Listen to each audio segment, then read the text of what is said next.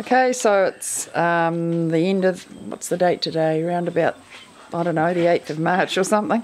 Somewhere early in March.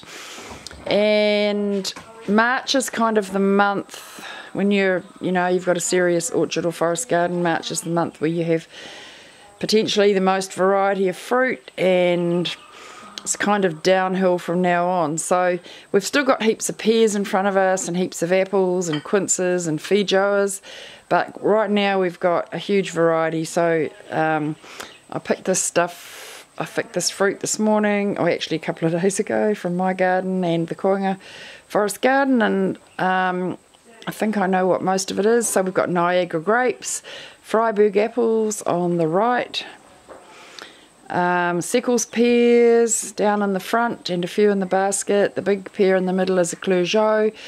Oh no, it's a Bon Chrétien actually. And the darker brown pears are Triumph de Vienna. And the big orange peaches are Robertson's Peacherine. And we have some Italian prunes on the right and a few black figs in the front. And Morrison's plums tucked in back in there at the back. Those are our new find really from a very old tree in our collection. They're amazing.